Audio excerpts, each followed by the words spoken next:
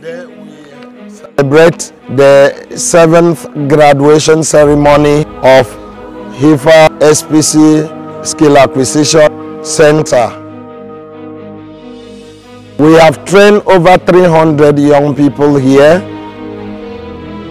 The main purpose of this program is to train young ones on how to acquire skills that will help them to be better citizens in the society.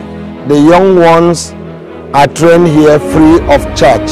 The church, in collaboration with HIFA Austria, has made the training and education in this center free. My name is I come from Austria to Nigeria to support and help teachers to be able to teach students in Kami camp. Truly, everything here is real, as they say. So I benefited so much in all the angles of the department. At my own part of the department, mechanical, we have done more. And all is free, even the materials benefit free. The only thing is for us to put our imagination into creativity. After graduation, we are supposed to empower them with tools and equipment, but this is not really feasible.